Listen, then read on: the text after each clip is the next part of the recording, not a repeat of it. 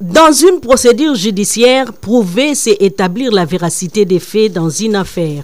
La preuve demeure un des moyens dont la justice a besoin pour faire aboutir un procès. L'apport de la médecine légale est un atout. La médecine légale, c'est une médecine qui intervient lors d'une procédure policière ou judiciaire, désignant plus particulièrement la pratique des autopsies. Assiste la justice dans la complémentarité de l'instruction d'un dossier judiciaire afin que l'OPJ, les magistrats du parquet qu'on appelle les ministères publics, ou les juges puissent ressortir du dossier lui soumis pour enfin bien les trancher.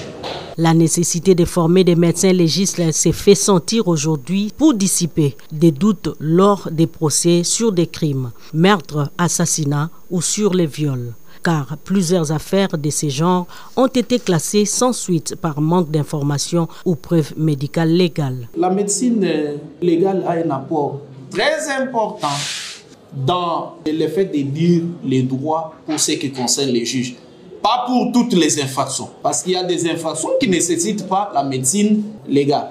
Étant donné que la justice ne peut se reposer que sur la médecine légale, donc surtout en matière de violences sexuelles, c'est incontournable la médecine légale dans la justice. Le travail des médecins légaux est très important dans la mesure où il permet aux magistrats et à l'OPJ d'avoir une certaine précision quant à la preuve qui lui est soumise. La plupart des problèmes concernent le corps humain. Un juriste n'ayant pas une vision large des informations biomédicales pour cerner la gravité de tel ou acte, d'où les recours à la médecine légale. Objectif: trouver des preuves médicales légales opposables à tous. Pour ne pas condamner une innocent, le magistrat ou le juge essaie de s'entourer de toutes les précautions possibles pour avoir les preuves que telle personne devant lui est réellement responsable.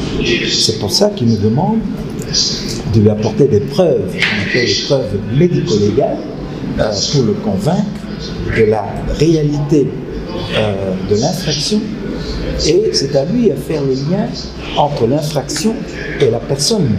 Le juriste n'a pas la formation biomédicale. Lui ne sait pas faire la différence entre une ecchymose que vous appelez bleue et un hématome, par exemple. Donc il fait appel à l'homme de l'art, au médecin.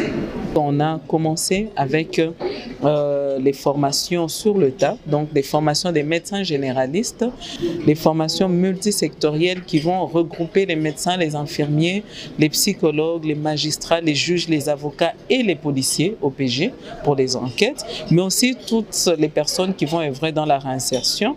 Après, nous avons des formations avancées que nous appelons des formations spécifiques, notamment pour les médecins de manière spécifique avec la collecte des preuves médico-légales, mais aussi la documentation médico-légale qui va aller directement en justice. Voir les auteurs des crimes, viols et autres assassinats circuler en toute liberté, faute de preuves, c'est torturer mentalement à vie des victimes ou leurs familles. Avec la médecine légale, c'est un pas dans la lutte contre l'impunité et les débuts des restaurations des parties lésées.